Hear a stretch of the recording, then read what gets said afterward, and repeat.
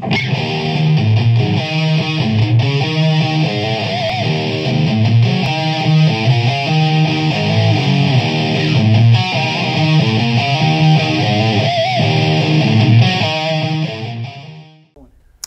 guys, Sam with SilentSolutions coming back at you.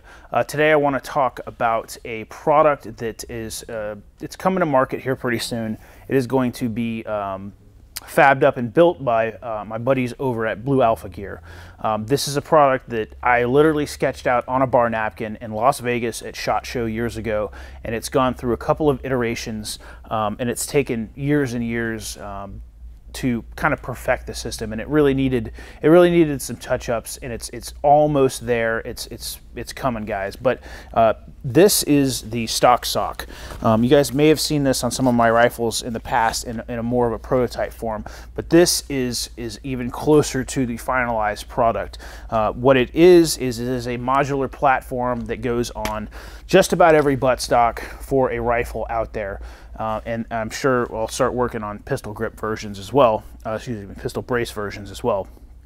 But if you're running a Magpul stock, if you're running a B5 SOP mod stock, if you're running a Bravo company stock, this product will interface with that.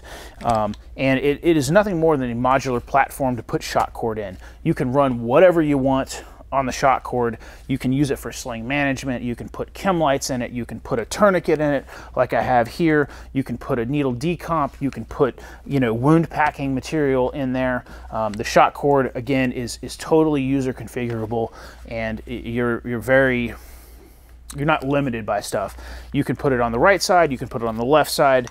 There's a cutout so that slings can interface with buttstocks, with QD swivels, and or going through the various cuts in the stock, so you're not necessarily limited or restricted as far as the sling and buttstock are concerned. But it's just a modular platform to put mission enhancing gear on, so you can bring a little bit more equipment with you if you're doing stuff. I came up with this product because I was doing a bunch of outfitting and guiding in the swamps, and I needed a way to go out and scout locations and take a little bit of extra medical with me, because I did not necessarily have an IFAK, but I wanted something in case something happened. So I started carrying a couple tourniquets back there, some chem lights, and maybe some wound packing material. But it tucks up kind of in the lower section of the sling. You can switch shoulders just fine. It doesn't interfere with your cheek or chin weld, and it's great. So this product, not going to be for everybody, but if you're one of those people that needs this capability, this is the stock sock, and I think you guys are going to like it. So that's it.